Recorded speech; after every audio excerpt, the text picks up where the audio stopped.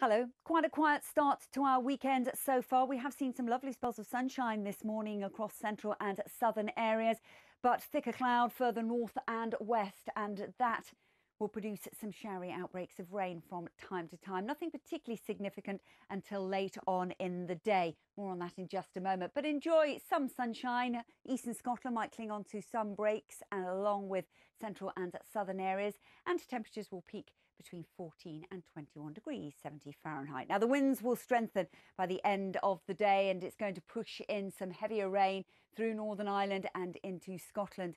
That will gradually drift its way south and east across the borders, nestling close to northern England, North Wales by dawn tomorrow morning. And it brings with it a contrast across the country, a north-south divide really for the second half of the weekend.